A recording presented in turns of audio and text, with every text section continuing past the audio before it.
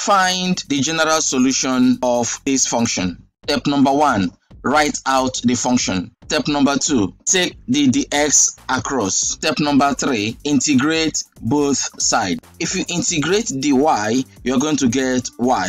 If you integrate 7x squared, it's going to be 7x, this is 2 plus 1 over, I will repeat the 2 plus 1. If you now integrate sine x, you're going to get minus cos x, then plus c. This is the general solution of this function. Next, we are going to consider the initial condition. At x equals 0, y equals 10. Hence, I will put 0 here, and I will put 10 here. C is equal to 11. Next, we substitute c here. Hence, this is the particular solution of the function. I will see you in the next video.